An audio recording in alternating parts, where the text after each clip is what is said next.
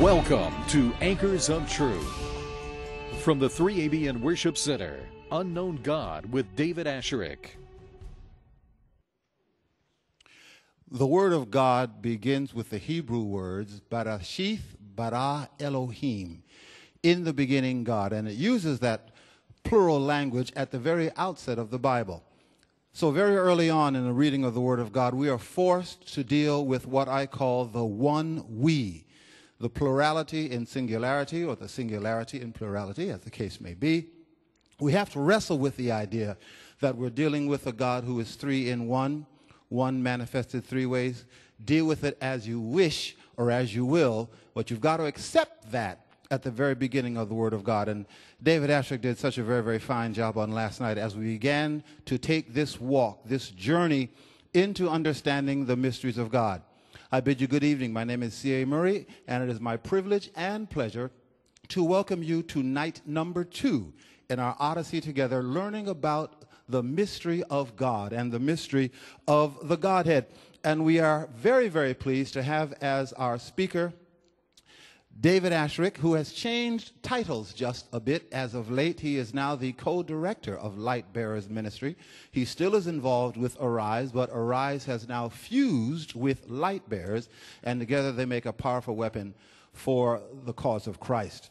And so David Asscherick and his partners at Light Bearers, Ty and James, make a powerful, powerful weapon in the hands of God for the salvation of the souls of men. So we invite you to give ear and listen this very night to the Word of God, because I know that He will have great words, good words, godly words to share with us this very night.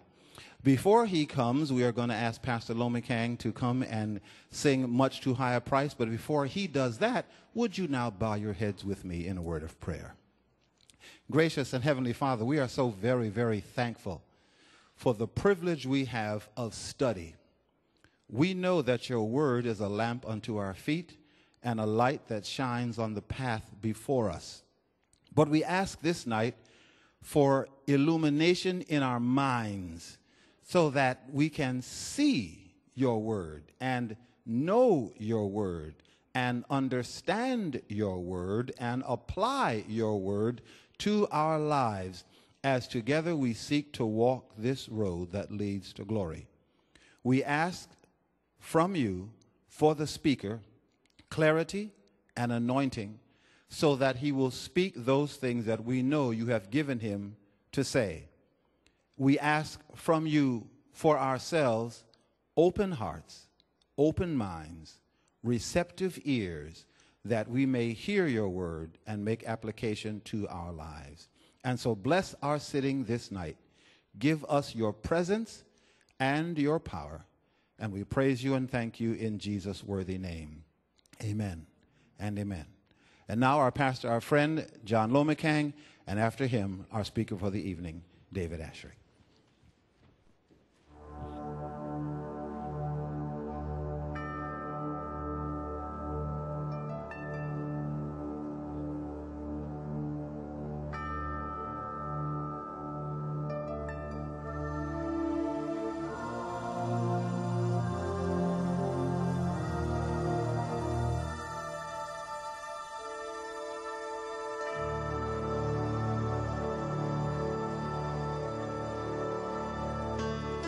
Your love endured the cross, despising all the shame. That afternoon when midnight fell, your suffering cleared my name.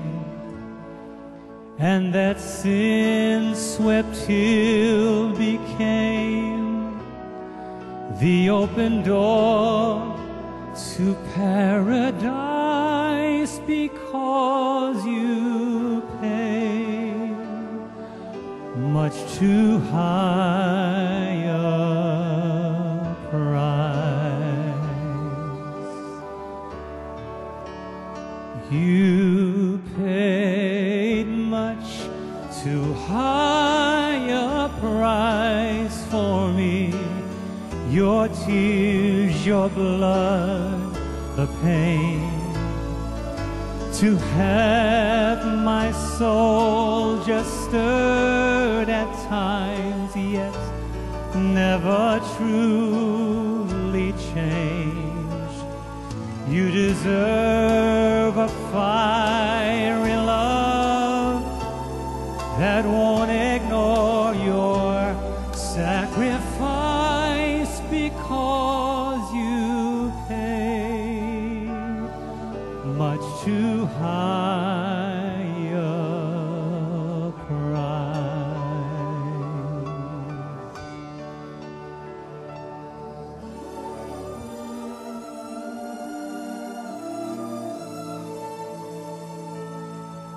Your grace inspires my heart to rise above the sin and all the earthly vanities that seeks to draw me in. I want to tell this tainted world of a love that truly saved my life, a love that paid so high a price. You paid much too high a price for me, with your tears, your blood, and the pain, to have my soul just stirred at times, yet never truly changed. For you deserve a fiery love that won't ignore your sacrifice, because you paid much too high a price. Because you paid much too high a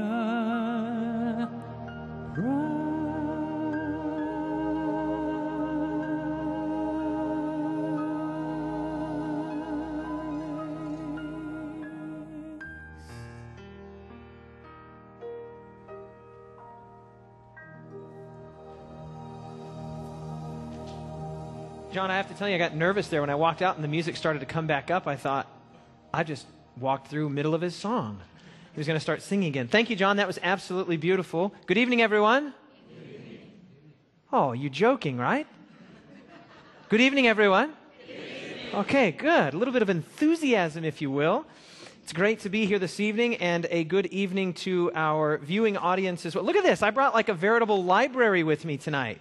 Yeah? A little bit of light reading, 900 pages. I'll be showing you that in just a bit. Did you have a good day today? Oh man, I had a really good day today. Had a run, spent some time with Dr. Stefanovic, went over and played dodgeball with the kids at the school. Got totally humbled. Totally humbled. I thought I would just absolutely win, and no, such was not the case. So anyway, I've had a great day, very busy day, and we have quite a little bit of information that we're going to cover. We're talking about the unknown God, and last night we sort of set the table. Were you with us last night? Okay. Last night we sort of set the table. Tonight we're going to continue to sort of put the meal on the table as we seek to understand who and what, in as much as we can understand, is this God that is revealed to us in Scripture. And so without further ado, we're just going to have a quick prayer, and we're going to dive right into our time together in Scripture. Father in heaven, what a privilege to be here tonight, and as John has sung, it is true that you paid a very high price, the highest possible price, the price of your own life, the life of your Son, the life of God. And Father, it is our privilege tonight to come before you because of what Jesus has done. We don't come in our own merits or our own righteousness, for we have none. We possess nothing. As the old hymn says, nothing in our hands we bring, simply to thy cross we cling. And so, Father, we thank you for being willing to pay that price. And tonight, as we seek to understand who you are and what you are and why you would do this amazing thing, this gospel story, Father, I pray that your Spirit would come into this room, yes, but Father, more than that, we pray that your Spirit would come into our hearts, that we may understand who you are and the significance and the height and the depth and the breadth of your love and grace. Be with us, Father, tonight. May the unknown God, the Spirit, become less unknown. May we seek to understand him better and to know him better, and thus to know you better. Bind our hearts together with you and with one another tonight as we open Scripture, is our prayer in Jesus' name. Let everyone give an enthusiastic amen. All right, amen. Very good. Now, let's just spend a couple minutes in review talking about what we did last night, what we learned last night, and then we are going to continue with our discussion of the singularity and the plurality of God, okay? So I'm going to ask a simple question here. How many gods are there in Scripture? The true gods. How many true gods are there in Scripture? One God, okay? And that would be an emphasis on the singularity of God, right? But as we began to learn last night, God is manifested in three persons, or in a plurality, and that's what we're going to be discussing tonight and even tomorrow night as well, trying to get our minds and our hands wrapped around this idea of God as one and yet God as three. And what's the word that's sometimes used to describe that? The word Trinity. Now, is the word Trinity, are we married to that word? Is it essential that you use that word? No. There are certain teachings that are not in harmony with Scripture that someone might call Trinitarian. And so if someone says, oh, David, but I saw this really weird, really wild, really crazy thing on the Trinity online, and they bring that definition to you or to me, if it's a little wild and a little weird and a little crazy and it's not biblical, are we going to say, oh, I believe that because it says Trinity? No, we're going to say, inasmuch as we're allowed to define that term, that's what we believe. And that's what we're trying to understand, is what does that mean? Why did this word even come up? Why the idea that God is a singularity and as well as a plurality? Now, one more little thing that we learned last night, and that is that when we're seeking to understand who and what God is, and we looked at several passages last night, we looked at Psalms, we looked at Job, we looked at Deuteronomy, and we looked at the New Testament, 1 Timothy 3:16, God in the essence of his godness is easy or difficult to understand? You tell me. Do we understand God exhaustively? No. We understand just the smallest little sliver of who and what God is. Who remembers what our illustration was last night? What is this here? This is the seashore, and out there is the sea. All of this that's behind us is the very limits of human intellect and human language, and we say all of the correct things in the best possible way, and we're thinking correctly, but even in our best thinking and even in our best articulation, the reality that is God is an infinity beyond. Are we clear on that, everyone? God cannot be boxed in or circumscribed by our language. Now, God does reveal himself in Scripture. He does use words, but we have to understand and appreciate the limits of those words and the limits of the human intellect. Amen? As we heard last night, that one of the questions that was put there in the book of Job is, can you search the limits of God? And the answer is, of course not.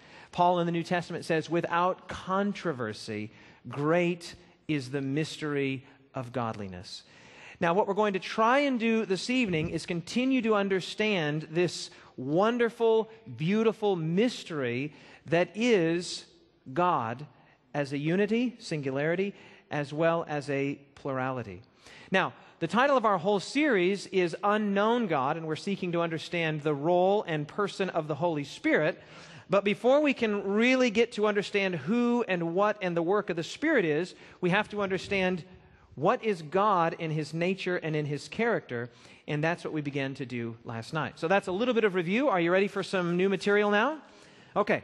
Now, we started in Genesis chapter 1, right at the very beginning, in a good systematic treatment of who God is and how he reveals himself. And we came across that important passage there in chapter 1, and it says that God said, "Let us make man in our image." And who remembers the analogy that we used last night? The illustration. What is this? This is a mirror, and when I look in the mirror, is that me there? Is that me? What is that? That's a reflection or an image. And so while that is not me, that is certainly an accurate representation of me. In other words, it would be a little strange to look in the mirror and see curly hair and glasses, and then to look at me and see bald and no glasses. Right? That'd be that you would say, "Oh, that's strange." Or to look there and see a woman, and to look here and see a man. Right? You'd say, "Well, that's something, the mirror is broken." Right? Okay, so when we look at the thing that God made in his image, what is that thing that God made in his image? Very good. A family. Let us make man in our image, plural possessive pronoun. Let them. Them as a plural represents a plural, an us and an our. The very first thing that God says to the man and the woman, both of whom were made in his image, is make another. And so the thing that in its most sublime beauty that is in the image of God is not just a male or just a female, but the family unit is the thing that is truly in the image of God. And we're going to unpack that further as we continue now. Genesis chapter 3, we noted that verse yesterday. Man has become like one of us. Right? Man has become like one of us. Genesis chapter 1, 2, and 3. Now what we're going to do is go to Genesis chapter 11. This is now new material. Genesis chapter 11. This is the story. Well, who knows what story this is? What's right there in Genesis chapter 11 just after the flood? A little bit of a building project. Okay, very good. The Tower of Babel. And let's just read through this because there's two interesting things that emerge here. Two very important things. We'll pick it up in verse 1. Now the whole earth had one language and one speech. And it came to pass as they journeyed from the east that they found a plain in the land of Shinar, and they dwelt there. Then they said to one another, these are the people after the flood. Now watch this language here. Come what does your Bible say? Come let us make bricks and bake them thoroughly. They had brick for stone and they had asphalt for mortar. And they said, here's our phrase again, come let us build ourselves a city and a tower whose top is in the heavens. Let us make a name for ourselves, lest we be scattered abroad over the face of the whole earth. But the Lord came down to see the city and the tower which the sons of men had built. And the Lord said, indeed, the people are one, and they all have one language, and this is what they begin to do. Now, nothing that they propose to do will be withheld from them. Now, let's just pause here for a moment. The story is basically being told of a people who are going to build a city and build a tower, and this refrain occurs 3 times. Come let. So people here are unified, and they're going to do a thing. But watch this, very interesting what Moses does here. Under the inspiration of the Spirit, Moses keeps this same refrain, but notice that he changes the subject of the refrain. Now it's somebody else who's giving the very same phrase. Notice verse 7. Come let, what does your Bible say? Come let us go down there and confuse their language that they may not understand one another's speech. So the Lord scattered them abroad over the face of all the earth, and they ceased building the city. Who is the come let us in verse 7?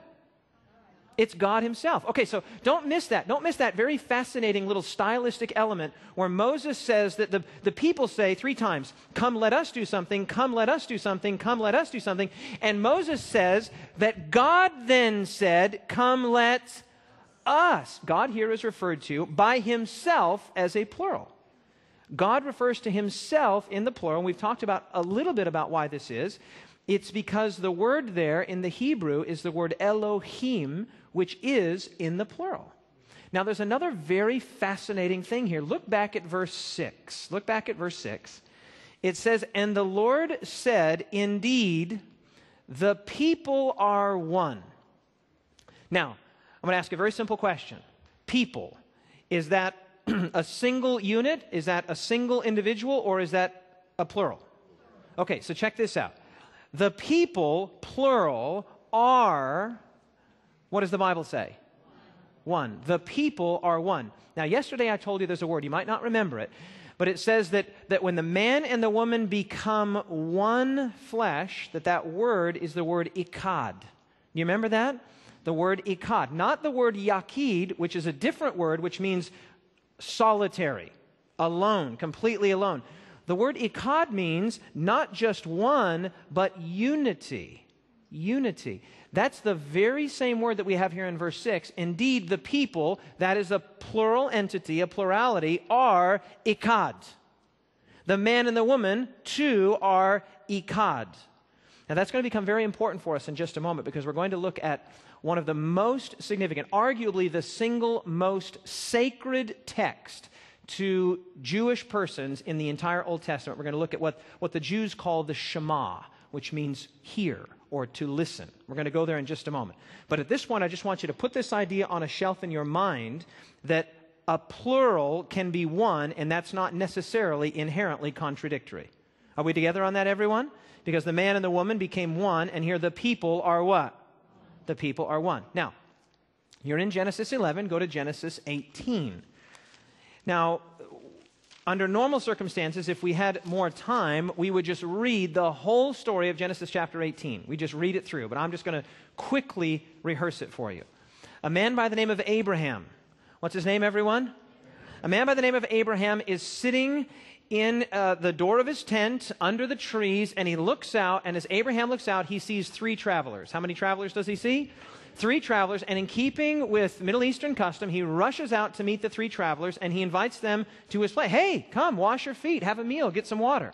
And so the three travelers come to Abraham's tent there under the oaks. I think it was at a place called Mamre, and they sit down and they begin to interact. They're talking, they're conversing. Now, Abraham thinks that he's just invited three travelers, three sojourners that are just making their way.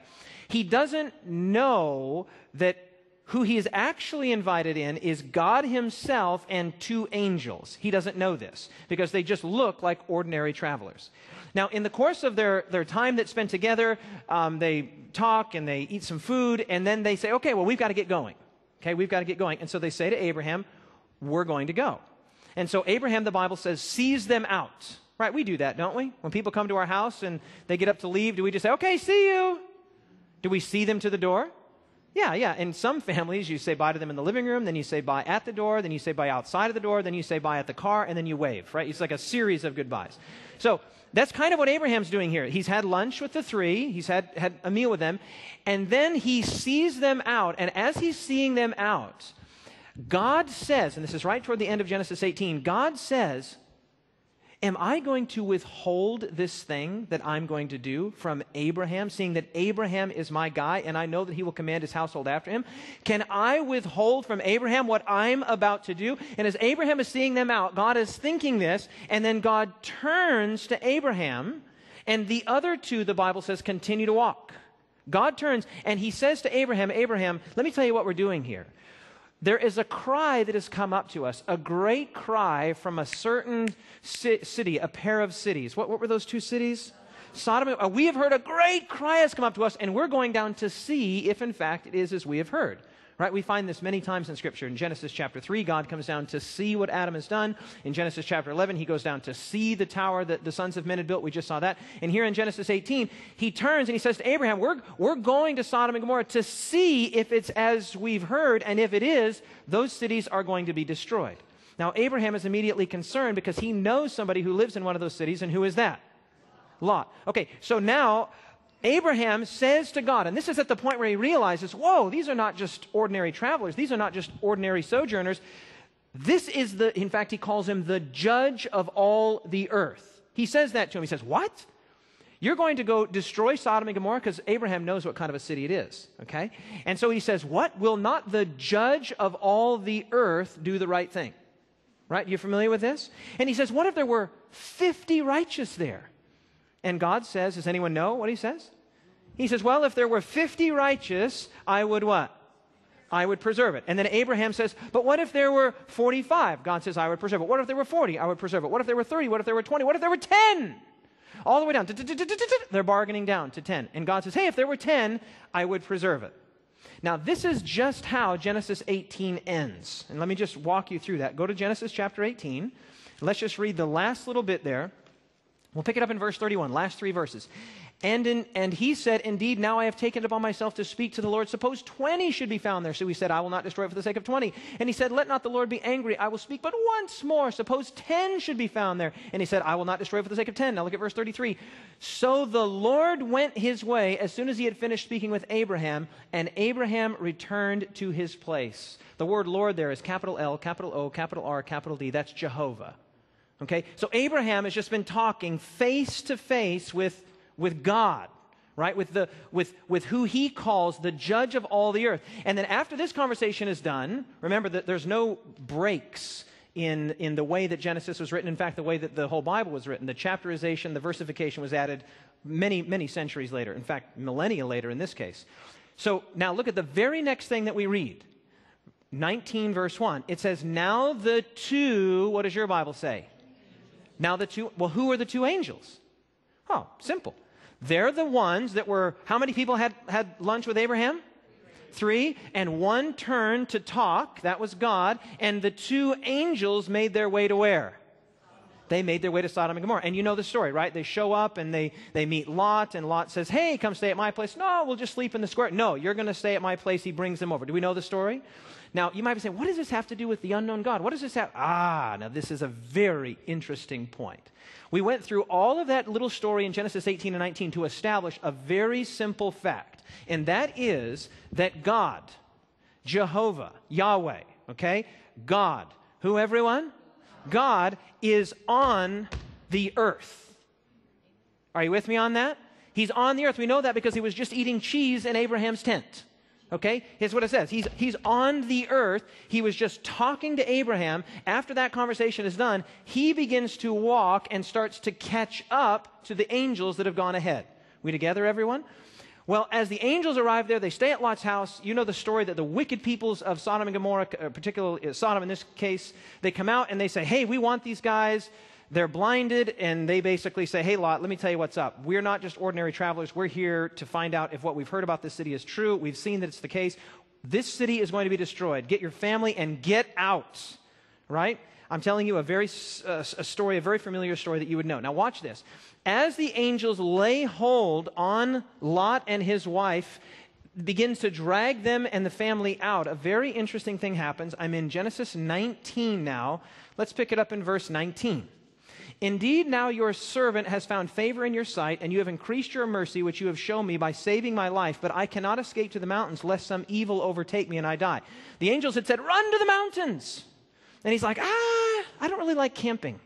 I can't go to the mountains. I mean, where do I sleep? I don't have a sleeping bag. I don't have a tent. So he says, I can't do that. Verse 20, see now, he says, there's a city over here, just a little one, just a small city, little near enough to flee to. It's just a small one. Please let me escape there. Is it not just a little one? And my soul will live. Verse 21, and he said to him, see, I have favored you concerning this thing, also, and that I will not overthrow this city for which you have spoken. Lot was apparently a bit of a city boy, right? And so he says, I can't go camping. I want to go to the city. Okay, then go to Zoar. Verse 22, hurry, escape, therefore I cannot do anything until you arrive there. Therefore the name of the city was called Zoar, which means little or insignificant. Now verse 23, the sun had risen upon the earth when Lot entered Zoar. Now just stop right there. I want to get the story very simply in our mind. Lot has come out of the city, right? And the angels have said, run away to the hills. Well, I don't want to go to the hills. Well, then, can I go to this little city? Can I go to Zoar? Go to Zoar because I can't do what I'm going to do until you get there. And so it says that Lot makes his way to Zoar. Now watch what happens as God, who had been talking to Abraham, has now apparently arrived at the scene. He is now at the scene as well. And one of the most intriguing verses in all of Genesis occurs in verse 24. Okay, and you'll understand why we went through this whole story to establish this. Look at Genesis chapter 19, verse 24. It says, then the Lord, that's capital L, capital O, capital R, capital D. That's Yahweh. That's the God of the Old Testament. Then Yahweh rained brimstone and fire on what 2 cities? Sodom and Gomorrah. Now watch this. From the Lord, capital L-O-R-D, from the Lord, Yahweh, out of the heavens. Now look at that verse again. Then Yahweh rained fire and brimstone on Sodom and Gomorrah from Yahweh out of the heavens. I want to ask you a simple question. How many Yahwehs do you have in that verse? You got 2 Yahwehs in that verse, don't you? You have 2, do you see it? You have 2 lords in that verse. Now you might be saying, well, wait a minute, how do we know there's 2 lords there? Very simple. Because one of those lords was just eating cheese in Abraham's tent and then discussing Abraham, the destruction of Sodom, and how many people would need to be there in order for him to preserve it. He then turns, and the point of this is to let you know that God's feet are on earth. He's with Abraham. Are you with me? Yes or no? So when he finally shows up and Lot has made his way to Zoar, it says, Yahweh, Jehovah, the Lord rained brimstone and fire from Yahweh out of the heavens. Question. What direction does rain come from? No, rain doesn't go up. Maybe it does here. Rain comes from up, but it comes down. Are you with me on that? I misunderstood what you're saying. Rain comes down. So you have Jehovah there, Yahweh there, right? Who is having fire and brimstone come down. So he calls to him, bring it down. You got 2 Jehovahs in that verse, 2 Yahwehs in that verse. I'm using those names interchangeably because we don't know exactly what the correct pronunciation is. Okay? Now the point is basically this. We might read that and think, whoa. I remember one time I studied this with a Jehovah's Witness. Just went through the story with a Jehovah's Witness on the airplane. And he's like, oh yeah, oh yeah, oh yeah, oh yeah. And we get down to verse 24, he's like, I gotta study that out, he says. I gotta study that out. I said, you do that. You study it out. The point is basically this. This is not some radical, strange, weird thing when we follow the basic directionality that Genesis has us headed in. In Genesis chapter 1, let us make man in our image. In Genesis chapter 3, man has become like one of us. In Genesis chapter 11, come let us go down and confuse the language. Here in Genesis 18, the Lord is having lunch with Abraham, and then the Lord calls down fire and brimstone from the Lord out of the heavens. What we're seeing here is a common thread of hints. What word did I say, everyone? Hints. Now, do these passages prove that God is a Trinity? No, they don't prove that God is a Trinity, but what they do is very interesting. They get us headed in a direction that when we get to the New Testament becomes crystal clear. If all you had were the Old Testament, let's just imagine that the New Testament does not exist and all we have is the Old Testament, so we're Jews, let's just say. If all you had was the Old Testament, I'm going to go on record as saying you would not emerge from a study of the Old Testament as a Trinitarian. You wouldn't. That's why the Jews are not Trinitarian. If all you had was the Old Testament, what you could say is that there are hints and suggestions that point in the direction of the plurality of God, but you would not say, oh, Father, Son, and Holy Spirit. But what is hinted at and what is suggested and what is directional in the Old Testament becomes explicitly clear in the New Testament. Are you with me on that? Now, I want to show you just a couple more things here that I find very interesting in the Old Testament. Just a couple. Go with me to Numbers chapter 6. Numbers chapter 6. We leave Genesis through Exodus, Leviticus, Numbers chapter 6. Now, this is another passage that I find intriguing, not as proof, but as suggestive. What's the word that I use there, everyone? Suggestive. I want to be very clear on that word. It's suggestive. It's not definitive. It's not definitive. It's suggestive. Now, look at this. In Numbers chapter 6, this is God speaking to Moses, and he says to Moses, Moses, when the priests put my blessing and my name on the people of Israel, they need to do it in a certain way. And when they do it in that certain way, they have to do it just like this. Okay, now you'll be familiar with this blessing. Verse 22. Numbers chapter 6, verse 22. And the Lord spoke to Moses, saying, speak to Aaron and his sons, saying, this is the way you shall bless the children of Israel. Say to them, God is very particular. This is how you do it. And watch how the blessing is to be pronounced. The official priestly benediction from God on his people through the priests. Verse 24. Yahweh bless you and keep you. 25. Yahweh make his face shine upon you and be gracious to you. Verse 26. Yahweh lift up his countenance upon you and give you peace. Verse 27. So they shall put my name on the children of Israel, and I will bless them. Now, isn't it interesting that the official priestly blessing and benediction that God gives to Moses to give to the people is a threefold blessing? Yahweh do this, Yahweh do this, Yahweh do this. Now, does this prove the Trinity? Not at all. Does it prove the triune nature of God? Not at all. But it's suggestive, particularly when we get to the New Testament and Jesus begins to say very radical things like, I and my Father are one. Right? So the official priestly benediction is a threefold blessing. Let me show you another one of those. Go with me to the book of Isaiah. Isaiah chapter 6. Isaiah has wandered into the temple. I don't know if he wandered there or not, but he's made his way to the temple. And as he goes into the temple, he sees the Lord of hosts. And as he sees the Lord of hosts high and lifted up, he sees these angels that are flying around that have 3 pairs of wings. And with 2 they cover their feet, and with 2 they cover their face, and with 2 they fly. And these angels are crying out something. Oh, what are they crying out? What is it? What is it? Not holy, 1 time.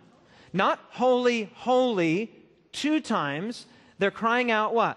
Holy, holy, holy, which raises the question, why 3? Why is the number of holies that the angels cry out 3? It's the very same thing that we find in Revelation chapter 4, verse 8, holy, holy, holy. Now, does this again prove the Trinity? No, it's not proof, it's not determinative, but it's suggestive. Now, in this very passage, there's something else quite interesting. It says here in verse 7, we'll pick it up in verse 7, he touched my mouth with this coal, and he said, behold, this has touched your lips, your iniquity is taken away, and your sin is purged. I also heard the voice of the Lord saying, whom shall I send, and who will go for us? Who will go for us? The holy, holy, holy Lord of hosts, in this very same passage, refers to himself as an us. Are we beginning to see a bit of a pattern here? God referring to himself with plural pronouns, God referring to himself as Elohim in the plural. Yahweh bless you and keep you. Yahweh make his face to shine upon you. Yahweh be gracious unto you. Jehovah rain fire and brimstone from Jehovah out of the heavens. Are we beginning to see a bit of a pattern here? Yes or no? Stay in Isaiah, look at chapter 9. Isaiah chapter 9. And then I think this will be our final text in the Old Testament. We'll get into the New Testament. No, we'll look at one more in the Old Testament. Isaiah chapter 9, verse 6. It's the one I told you we'd look at there, the most sacred text to a Jewish person, the Shema. But before we do that, Isaiah chapter 9, verse 6. Look at this one. You'll know this one. The Christmas season is just passed here not too long ago, and this is a passage that we often associate with the Christmas season. For unto us a child is born, unto us a son is given, and the government will be upon his shoulder. His name will be called Wonderful, Counselor, Mighty God, Everlasting Father, Prince of Peace. Now that's very interesting. The Son is called Mighty God. The Son is called Everlasting Father. Now sometimes that throws people off. They say, what? How is he the Son and he's the Father? Well, he's the Father in this sense. In this particular sense, he is the father of the human race, the new father of the human race. Adam, of course, was the first father. He failed. But Jesus, in a very special sense, Paul refers to him in the New Testament as the second Adam.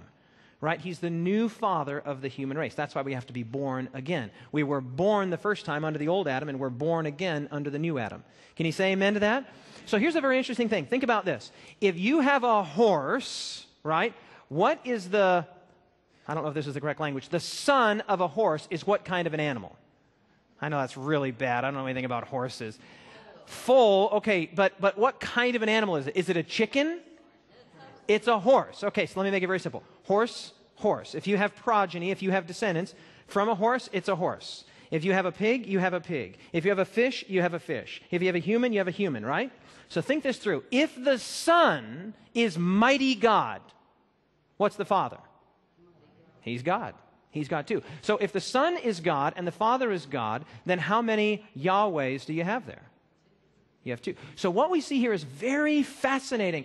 In the Old Testament, we don't have proof positive that God is in fact a plurality in terms of a triunity, but we do see suggestions. We see, what's the word, everyone? Suggestions that hint in that direction. Now what we're going to do is we're going to transition to the final passage. This is the one I was mentioning there, Deuteronomy 6.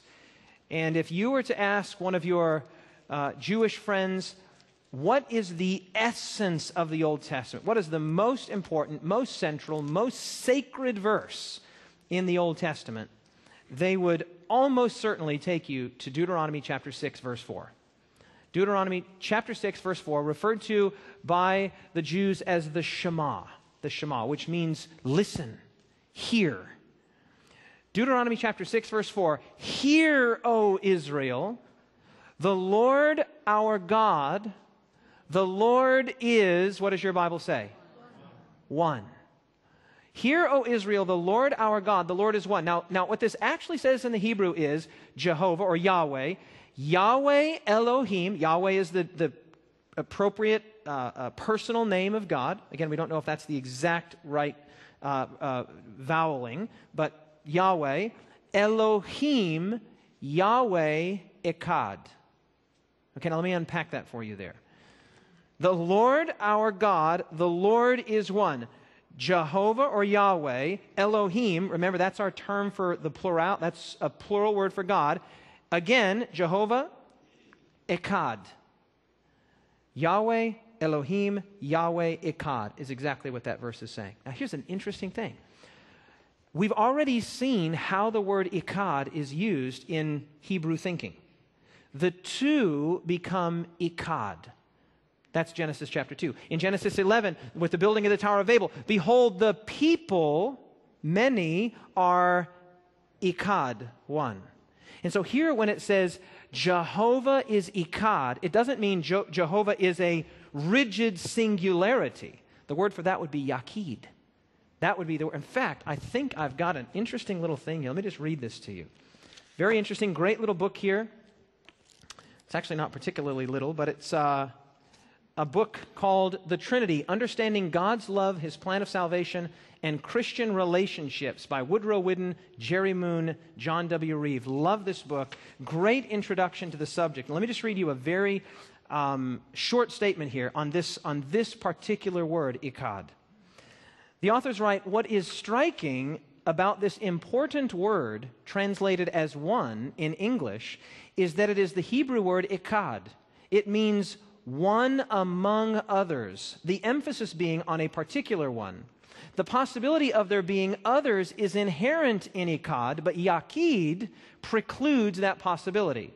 Another way to explain Echad is that it refers to the oneness that results from a unity of numerous persons.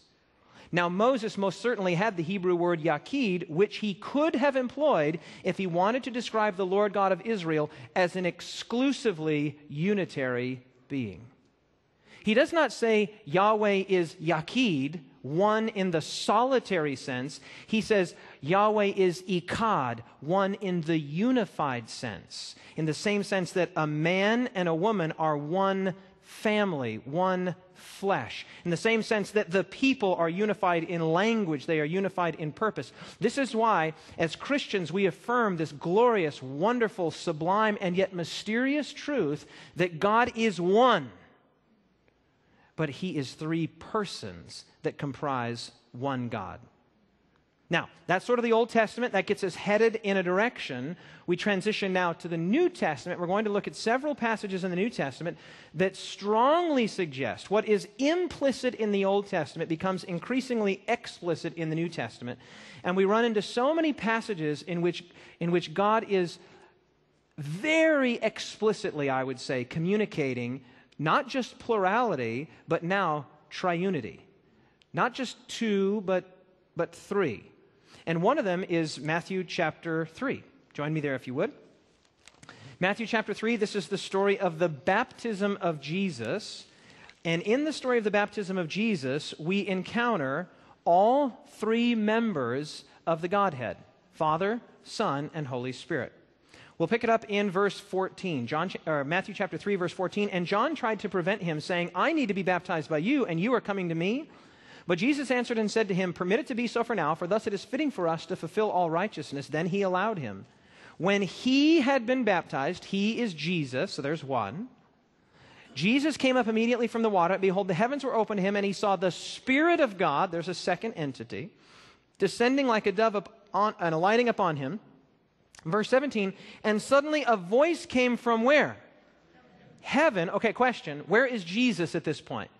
He's standing in the muddy waters of the River Jordan, right? And so The voice comes from heaven. This is my beloved what? Son, in whom I am well pleased. This is an unambiguous triadic reference. A triadic reference. Do we see the Son here? Yes or no? Do we see the Father here? Do we see the Spirit here? So we see Father, we see Son, and we see Spirit. Again, what's implicit in the Old Testament becomes explicit in the New Testament. Now stay in Matthew, go to chapter 28. From the beginning of Matthew, by the way, it's very interesting. This is something that just occurred to me recently. In Jesus' baptism, all three are present. He's present, His Father is present, and the Spirit is present. When Jesus gives the command, this is so awesome. I can't believe this was literally staring me in the face for years. This is just one of the great things about Bible study. You read it, and you read it, and you read it, and you read it, and one day you wake up, you read it in a new way, and you think, how did I not see that before? But as the Gospel of Matthew comes to a close, and God gives command to the disciples to go baptize, guess who shows up? All three. Right? Look at this. Matthew chapter 28 and verse 18. And Jesus came and spoke to them, saying, all authority has been given to me in heaven and on earth. Go therefore and make disciples of all the nations. What's the next word? Baptizing them. So there's the context. Baptizing them in the name. And by the way, I just was sitting just today right over here in the housing for 3ABN with my good friend Dr. Ranko Stefanovic, who's getting ready to do a live program on this, which is going to be absolutely awesome. And he showed it to me right in the Greek. He said, David, look at this. This is not names, plural. It's name, singular. Baptize them in the name, singular, but watch this, of the Father and of the Son and of the Holy Spirit, teaching them to observe all things that I have commanded you, and lo, I am with you always, even to the end of the age. Now, there are several things that we need to note here. The first one is very fascinating, and that is this. There's a single name which argues for the singularity of God. Amen? There's only one God. But in that single name, there is Father, Son, and Holy Spirit. Now, what is clear in the English is super duper clear. Super duper duper clear, right? That's the theological term, super duper duper. Because in the Greek, it's literally and the. Everyone is preceded by the definite article. And the Father, and the Son, and the Spirit. Now, the fascinating thing is that just as in the Greek as also in the English, when you have a list of things that are preceded by the definite article, in the English that would be the, right?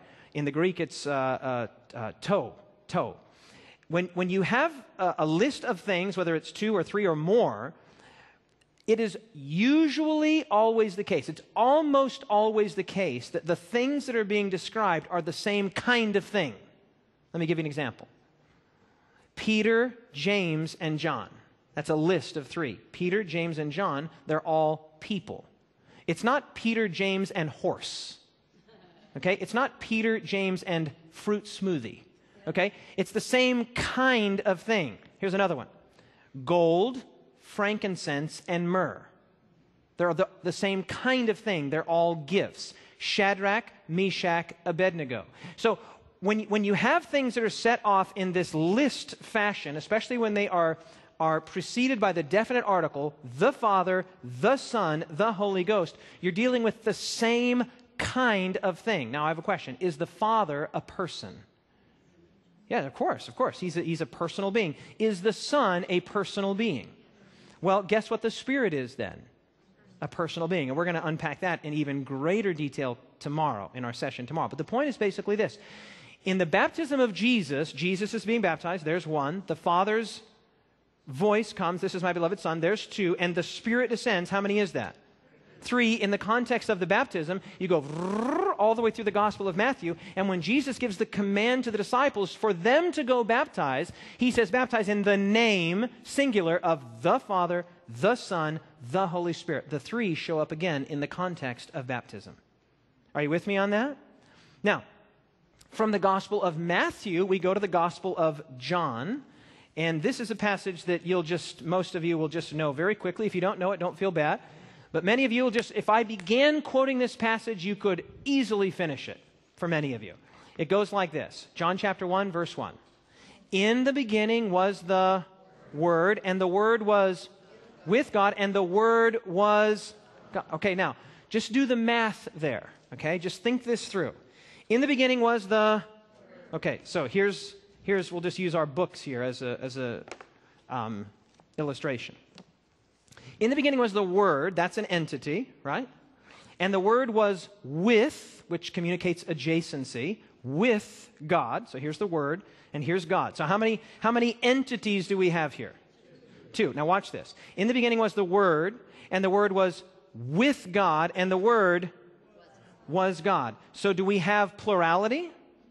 But we also have what? Singularity.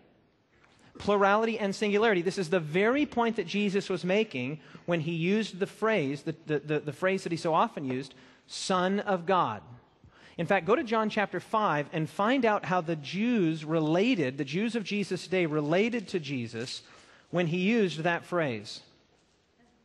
John chapter 5, verse 17. But Jesus answered them and said, My Father has been working until now, and I have been working. Verse 18. Therefore the Jews sought all the more to kill him, because he not only broke the Sabbath, but also said that God was his Father. Now look at this phrase here. Making himself, what does your Bible say? Equal with God. Okay, wait. In Jewish thinking here, as well as in modern thinking, my son, is he worth less than me? Is my son my equal? In terms of essence, am I more of a human being than my son? No. We're not equal in terms of authority for a time. He's under my supervision for a time. But the point is this. He is 100% a human being. I'm 100% a human being. So when Jesus said, I'm the Son of God, my Father is working, the Jews said, are you kidding? How could he say such a thing? When he calls himself the Son of God, he is making himself, what was the phrase? Equal with God. Well, look, if you have, and this is what we just saw in Isaiah chapter 9, verse 6. Wonderful Counselor, Everlasting Father, Mighty God. And so if the Father is God and the Son is God, how many entities do we have? We have two entities. Here's the Father, here's the Son, and they're both one. Just like in the beginning was and the Word was with, and the Word was, getting a feel for it here. Jesus says this, by the way, the Jews fully understand what he was saying, clearly understood what he was saying, because they said, hey, you're making yourself equal with God. Now, when we get to John chapter 10, Jesus spells out this little formula, if I can use that language, absolutely explicitly. John chapter 10, verse 30. Jesus says, I and my Father are, there it is. I and my Father, entity, are what? But in what sense are they one? Well, they're one in the Old Testament sense. They're one in the Echad sense, in the sense that they're unified.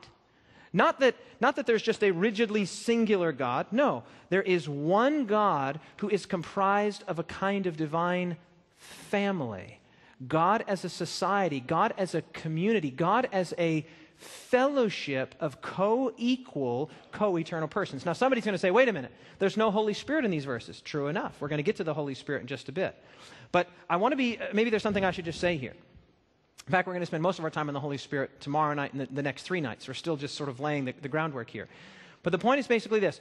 What is hinted at in the Old Testament becomes increasingly clear in the New Testament, and then becomes expressly clear in the writings, for example, of Paul.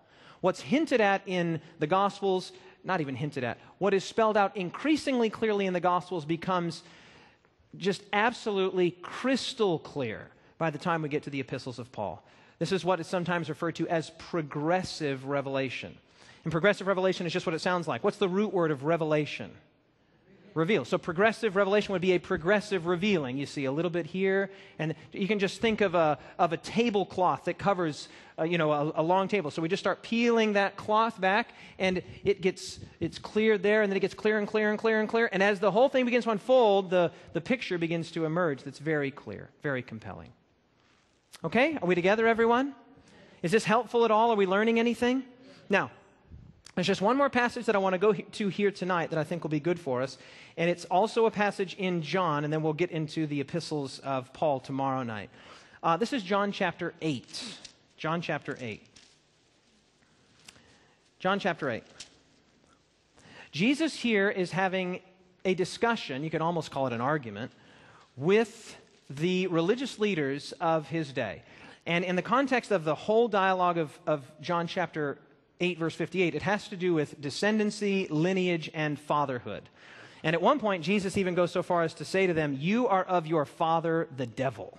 I mean, that's not mincing words. That's strong medicine. You are of your father, the devil. Now, as this begins to get to a real climax, pick it up in verse 48, the Jews answered and said, do we not correctly say that you are a Samaritan and you have a demon? I mean, they're just pulling out all the stops at this point.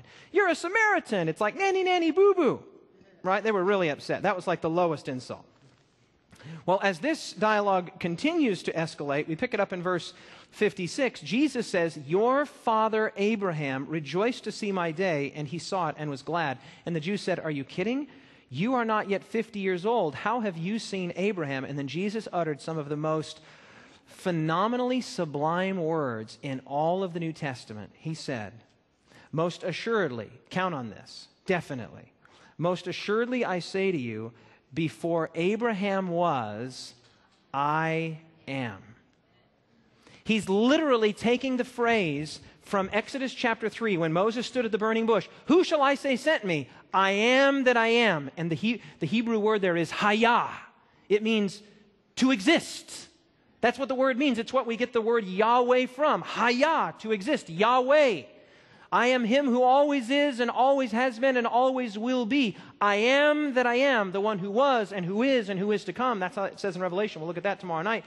But Jesus there, speaking to the Jews, the Jewish leaders of his day, says, before Abraham was, I am. I am the Jehovah God of the Old Testament. In the very next verse, they pick up stones to stone him. Friends, this picture is emerging. God is a singularity, but also a plurality. Is it coming clear?